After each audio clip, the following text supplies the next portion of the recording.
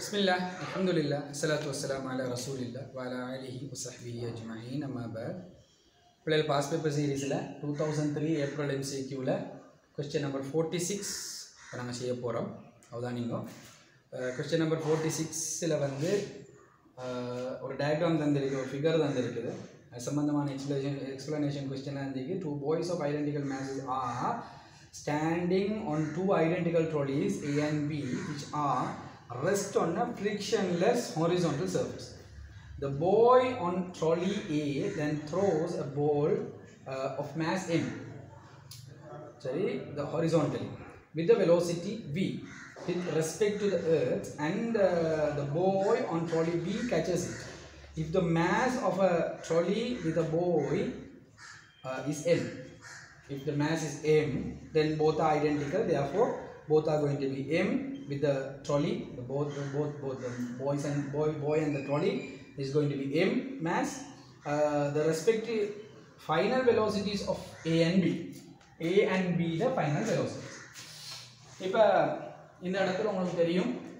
here first we are going to do this question with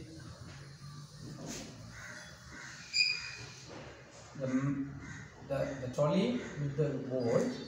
and again we are going to do the question with the trolley and this ball. சரிதானே? இப்போ இந்த இடத்துல உங்களுக்கு தெரியும், நாங்கள் momentum conservation தியரியை use பண்ண போகிறோம். ஏனென்றால் பொதுவாகவே நீங்கள் அந்த கொஸ்டின் செஞ்சு பழகின பிள்ளைகளுக்கு ஒரு கொஸ்டினை பார்த்த உடனே தெரியும் இந்த இடத்துல வந்து என்ன தியரி மூலமாக இதை நாங்கள் ஹேண்டில் பண்ண லேசாக இருக்கும். மொமெண்டம் கன்சர்வேஷன் தியரின்னு சொன்னால் என்ன உங்களுக்கு தெரியும். மொமெண்டம் வந்து கன்சர்வ் ஆகணும் என்றால் மொமெண்டத்துக்கு உள்ளுக்கு இருக்கிற ஆள் யார்? Momentum is equal to maze into velocity.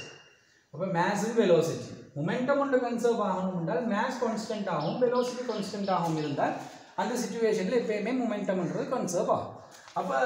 Maze வந்து ஒரு ஆப்ஜெக்ட் ஒன்று மூவ் ஆகிட்டு இருக்கிற நேரம் அது மேஸுங்கிறது சேஞ்ச் ஆகாதுங்கிற ஒரு சிச்சுவேஷன் இருக்குமாக இருந்தால் அதோட வெலோசிட்டியும் சேஞ்ச் ஆகாத ஒரு சிச்சுவேஷனை வந்து ஏற்படுத்தி கொள்ளேலும்னு சொன்னால் if we can maintain a situation where the velocity is not change, சரிதானே? அப்படியான ஒரு சிச்சுவேஷன் ஒன்று இருக்குமாக இருந்தால் நமக்கு என்ன செய்யலாம், we can conserve but the momentum. சரி, அப்போ இந்த வெலோசிட்டி சேஞ்ச் ஆகும், மேஸ் சேஞ்ச் ஆகாமல் நிற்கிறோம்னு சொன்னால் அதை தூக்கி போடவும் படாது, அதுக்குள்ளே தூக்கி எடுக்கவும் படாதுன்ற நிலைமை இருந்தால் ஓகே.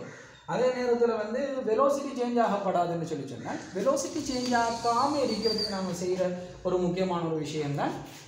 எக்ஸ்டர்னல் அன்பேலன்ஸ் ஃபோர்ஸை ஜீரோவாக்குறது. உங்களுக்கு தெரியும் நியூட்டனோட ஃபர்ஸ்ட் லோ படி எக்ஸ்டர்னல் அன்பேலன்ஸ் ஃபோர்ஸ் ஜீரோவாக இருக்குமாக இருந்தால், எக்ஸ்டர்னல் அன்பேலன்ஸ் ஃபோர்ஸ் ஒன்று இல்லைன்னு சொன்னால் கட்டாயம் இந்த ஆப்ஜெக்ட் என்ன செய்யும், அந்த velocity will remain in the same velocity, whether it can be in the rest R it can be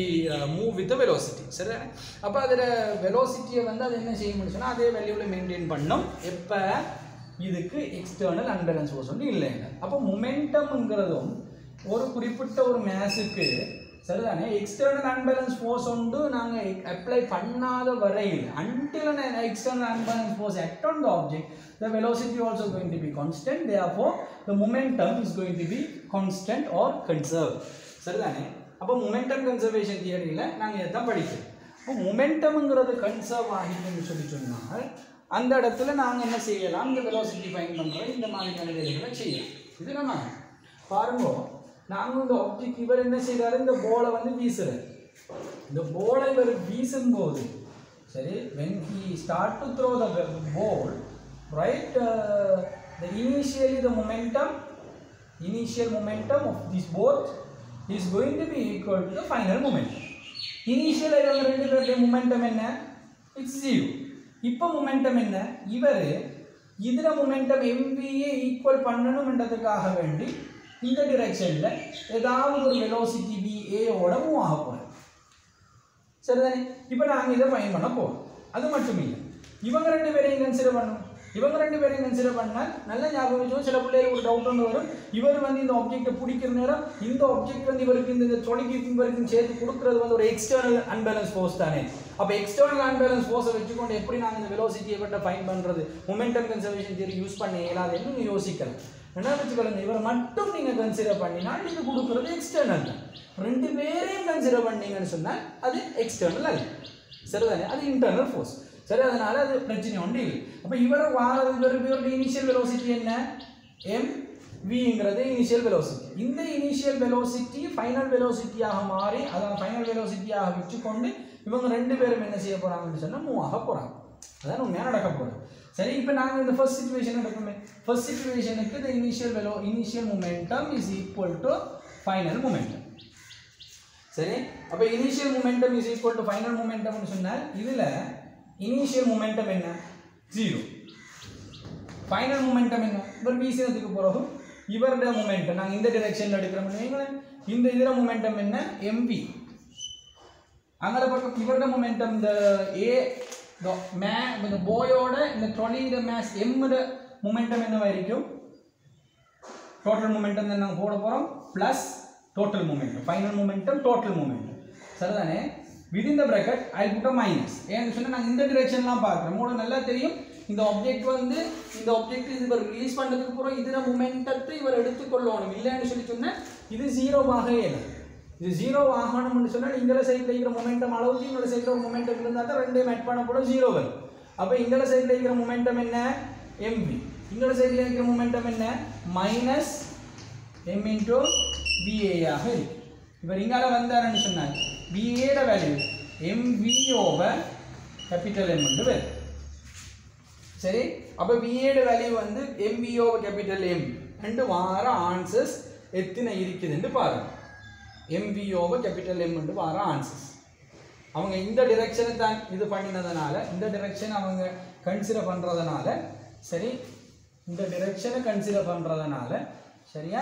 இவர் மூவ் ஆக போகிறார் உங்களுக்கு நல்லா தெரியும் இந்த டிரெக்ஷன் ஏன்றால் இந்த mvங்கிற இனிஷியல் மொமெண்டத்தை இந்த ரெண்டு பேரும் சேர்ந்து மெயின்டைன் பண்ணணும் மங்களப்பட்டது சரிதான் அப்போ நம்ம இந்த டிரெக்ஷனை கன்சிடர் பண்ணினோம்னு சொன்னால் நல்லா விளங்கிக்கணுங்க இதில் வேல்யூ மைனஸுங்கிற வேல்யூவாக இருக்குது இது v வேல்யூ இந்த ஈக்குவேஷனில் பார்க்காதீங்க இந்த va வேல்யூ இந்த டிரெக்ஷனோட கன்சிடர் பண்ணும்போது மைனஸுங்கிற வேல்யூவாக இருக்குது சரியோ இப்போ இந்த கொஸ்டினில் பாருங்க பிள்ளைகள் இதில் ஆன்சர் வரதுக்கு சான்ஸ் இருக்கிறது ஆன்சரை நல்லா பார்த்துக்கிடுங்க ஃபர்ஸ்ட் ஆன்சர் இல்லாட்டி தேர்ட் ஆன்சர் மற்ற எந்த ஆன்சரும் வராது ஏன்னு சொன்னால் ஒன்னோட வெலோசிட்டி நாங்கள் ஃபைன் பண்ணிட்டோம் இதில் ஃபர்ஸ்ட் ஆன்சரை பாருங்க இதுவும் மைனஸ் அதுவும் மைனஸ் அப்படின்னு என்ன அர்த்தம் ரெண்டுமே ஒரே டிரெக்ஷனில் மூவ் ஆகும் ஒரே டிரெக்ஷனில் அதில் வெலோசிட்டி இருக்குது அப்படி நடக்கல அடுத்தது பாருங்க மூணாவது ஆன்சர் தேர்ட் ஆன்சர் வந்து ஒன்று மைனஸ் இன்னொன்று ப்ளஸ்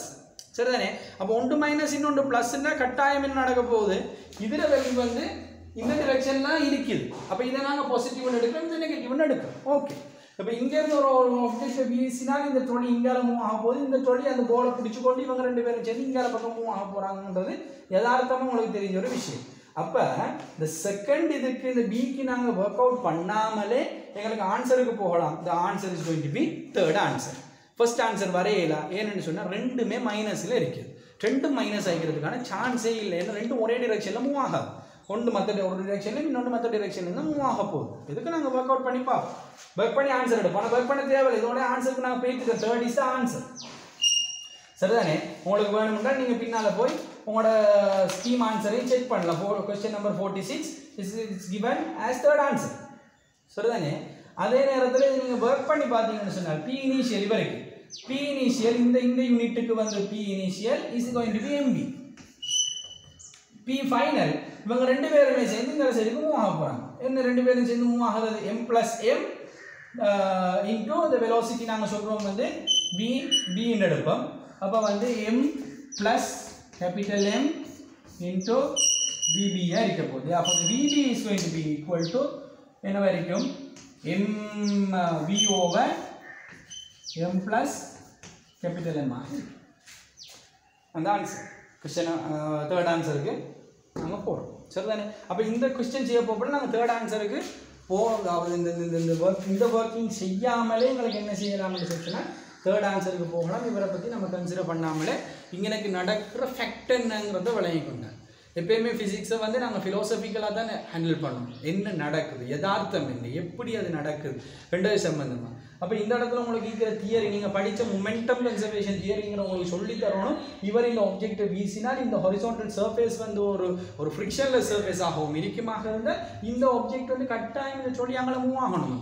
அது அங்கே மூவ் ஆகணும் இங்கே மூவ் ஆகணுங்கிற ஒரு நாலேஜ் மாத்திரமே போதும் உங்களுக்கு குயிக்காக நீங்கள் ஆன்சருக்கு போகிறதுக்கு உங்களுக்கு ஈஸியாக இருந்தது சரிதானே அப்போ நீங்கள் எப்பயுமே கொஸ்டின் செய்ய போகக்குள்ள பிள்ளைகள் ஒரு விஷயத்தை நல்ல மனசில் ஆழமாக பதிய வச்சுக்கொள்ளுங்க கொஸ்டின் செய்கிற நேரத்தில் அந்த கொஸ்டின் வந்து சரி எந்த தியரிக்குள்ளே இருக்குதோ அந்த தியரியை நீங்கள் மனசுக்குள்ளே யதார்த்தமாக எடுத்து வச்சிருக்கணும் அந்த கொஸ்டினை பார்க்க போகக்குள்ள எப்பயுமே வந்து எந்த ஈக்குவேஷன் போடலாம் எந்த இது போடலாம்ன்றது யோசிக்காமல் என்ன கேட்டிருக்கிறான்